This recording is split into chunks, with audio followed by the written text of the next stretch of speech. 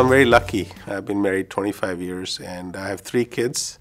They're in medical school now. And most doctors' kids don't want to be doctors, but we're lucky enough that they wanted to be doctors. The reason I chose spine is because I wanted to do something that's going to be exciting for the rest of my life. It's been a great ride. I've been doing this for 23 years. When I came here, I found that the resources here and the structures and the available ORs and clinics and the staff was fabulous. So I thought this would be a good way to get to the next phase in my career.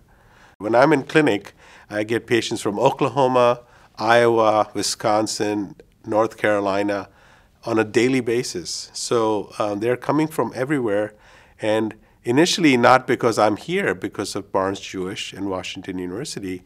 It's famous everywhere internationally. So my goal is to continue that and make it even better.